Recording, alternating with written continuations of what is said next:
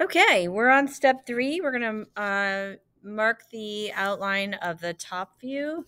So I have to use my top view and cut out the outline of the design that I made. Now, notice I put only 3 millimeters of space around that CO2 chamber. So when I cut, I'm going to be in the wood shop. I'm going to actually be pretty conservative, and I might actually just use the sanders instead of the saw to cut this off, to remove that material, and then save the saws for when I need to remove a lot of material, like in this area here. Okay, cut this out. So I'm going to pause the video right now, and you can to cut out the rest of my template, and you can cut out the rest of your template. All right, I finished cutting out my top view template. And as you can see, it's quite a bit shorter than the actual block itself.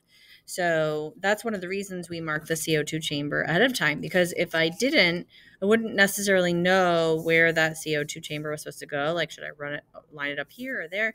We're going to line it up at the back of the block, set that location here.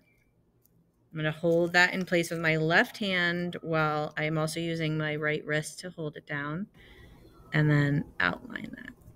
And I'm kind of thinking right now that I'm on this back edge. I'm actually not going to use the saw.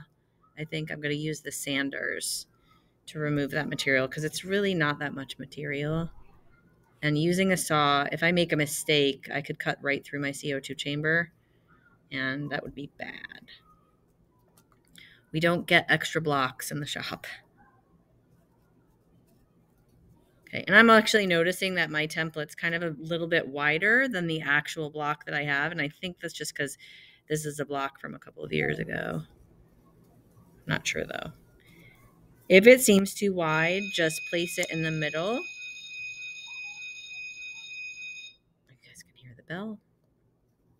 Place it in the middle of the block, as centered as you can get it.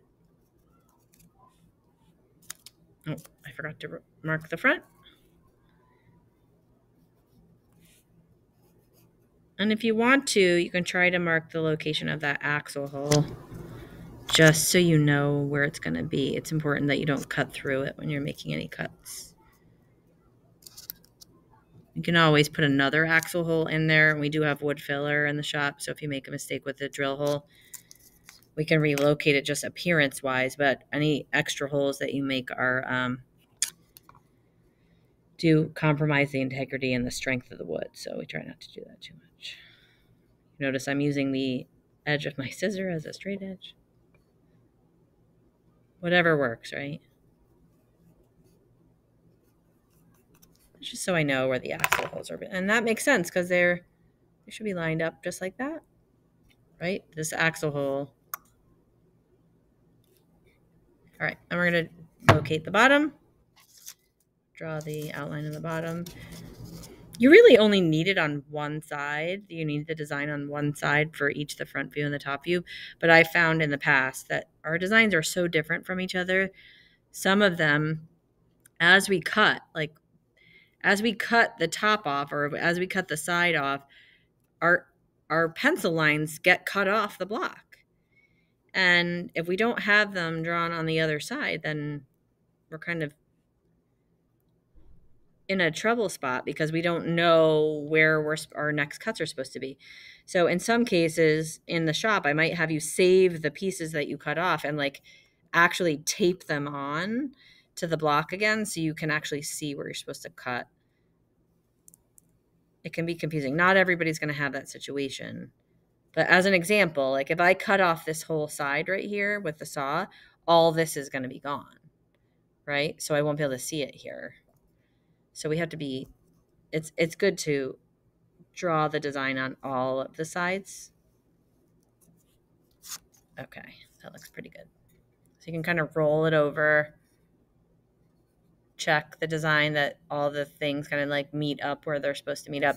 As an example, so I've got this design drawn on the top, right? Okay. When I cut this off in the shop, that whole piece is going to come off. So I'm not going to have that design from the side anymore, and I'm going to have to operate from the bottom. All right. That's why it's good to have it on all of the sides. All right. We're pretty much done. Make sure your name and day and period are on the bottom of the block, and put it in the box at the front of the room that has all the blocks from your class. You are done.